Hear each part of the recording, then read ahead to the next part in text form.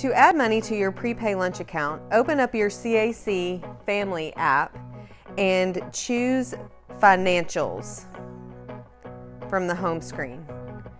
Once you get to the next page, you want to choose the high school lunch prepay account and select Add Funds. You will then choose how much money you would like to add into your account and click Payment Method.